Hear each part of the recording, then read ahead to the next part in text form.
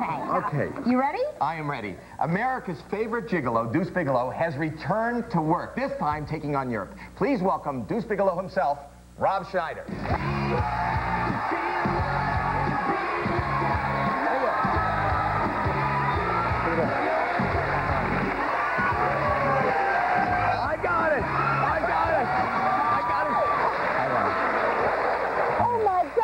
Nice to see you. Oh. Yes! Yes!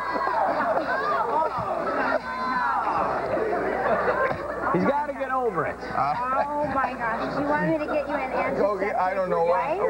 Can you get Purell? Yes. No, it's Rob. fine. It's fine. Rob. You got to get over it. No, it's a disorder.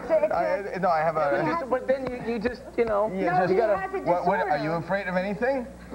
Are you afraid of anything? I actually have antibacterial gel that I actually use that too. But you know, you shake a lot of hands. Yes.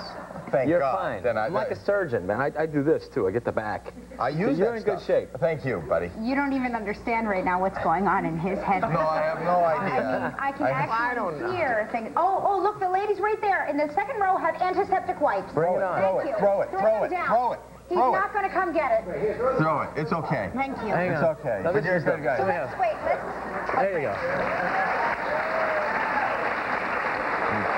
Sorry, Rob. No problem. We don't want you to feel bad about yourself. We're sure you're very clean. What a gracious host I'm being. He touched me and I'm cleaning up. Yeah. So Rob, now let's talk about your life a little bit. You were recently a guest photographer for Playboy magazine. A guest celebrity photographer. What does that mean? Let me ask you, did you touch them? No, there was no touching. So the girls are naked and there was one girl. She's a very talented model. She's, you know, it was kind of embarrassing. It was a little, you know, it was a little tough because usually when I'm taking pictures of naked women, it's through a window. Right. So it was a little tough. And they certainly don't know. Right. Yeah. And I don't know how to work a camera unless I'm standing in the bushes, you know. Right. But anyway. So was it uncomfortable? It was a little uncomfortable because there's a lot of people there. You know, she's a nude girl right in there. So do you find to make them more comfortable, you should be naked? Yeah, well, it's kind of weird because there are other people there, so you can't just, you know, take your pants off. There are other people there, too. But it was, you know, you took pictures after a while, you kind of got used to it, and then after an hour, we put film in the camera. It was all good. But it was actually fine. After a while, I got into the, you know, to taking pictures. But they helped with the lights and stuff. But did you tell them what you told her what to do? Yeah, we dressed, I wanted to, like, a library. And so it was like very conservative and kind of like an old, like when I was a kid. You know, when you watch, you know, when I discovered my dad's box of Playboy magazines, when I was a kid, it was all like, you know, Your girls. dad's so happy that you're talking about this. Girls in libraries, you know, like I had her reading and like, you know, looking like, you know, I don't know. I thought it was sexy. So we're going to be back with some of those nude pictures in just a second and more with you. Yeah, just stay right where you are. And we're going to show the pictures in just a minute. I don't know how to segue into this, but somebody was mentioning in the office that now you have to wear, and I don't know why, you have to wear earplugs when you sleep. Yeah, well, a friend of mine, David Garrett, gave me these frogs. He said, you know, they're too big for my aquarium, and I got a big koi pond in the backyard. Frogs? Live, real frogs? Yeah. French people. No, it's just these, you know. Actual frogs. And I said, oh, it's fine. Put them, he said, you know, and I didn't really think about it. And I said, yeah, man, bring them by, you know, throw them in there. I don't know if my koi will eat them or whatever, but I threw them in, and they're big. And then all of a sudden, you know, in the middle of the night, you hear the, and they're literally like you hear from 3 miles. That's the sound they made? Yeah. And I just thought, like, somebody, you know, is there like a bear in my backyard? This was a gift for what? He was getting rid of them because his aquarium was too small. David Garrett, he wrote Deuce Bigalow, Gigolo. Right, sure. And so he just threw, and I threw him in the, you know, put him in the pond. He said, feed him crickets, and I did for a couple of days, and I figured, you know what, you guys are on your own now. and they're doing fine though, but you don't see them that often. But I'll hear them, and all of a sudden, and I'll be sleeping. And good Lord.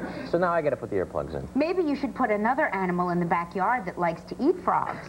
Maybe. Well, I got my puppy, so he might do it. Oh, well, there you go. Let's so talk the new movie. Yeah, Deuce Bigalow. I love the first Deuce Bigalow. Thank you. This is the European follow-up. Yeah. Is that right? Well, I figured, you know, if you're going to do a sequel, you got to take it to another place. And You're not allowed to do the exact same movie twice, right? Yes. Well,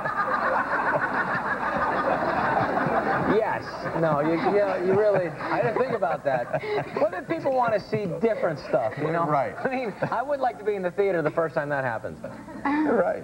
But you figure the first one was such a hit and it worked. Right. Stick with it. Well, So tell us about this one. Well, this one basically, someone's killing the great gigolos of the world, and I figured, you know, I've been to Amsterdam a lot, and I know you've been there before.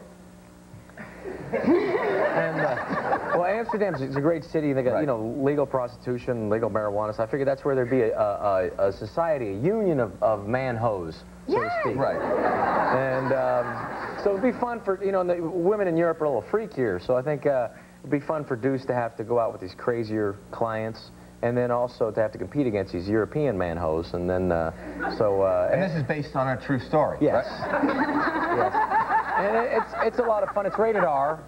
It's rated R. I think, you know, people want to see it instead of just PG-13 kind of comedies. So let's see a clip. You have to set up this clip? Oh, yeah. Basically, Deuce found this gigolo that he'd met before in an alley, and he's actually dead, and Deuce just thinks he's high because he went to a coffee shop. Aww. And that's where they smoke legal marijuana. So this is a clip from that. Watch this. That's great. So He wasn't dead before, he's dead now. New Gigolo, European Gigolo, opens this Friday everywhere. We'll be right back. Thank you. Thanks, Rob. Great to see you.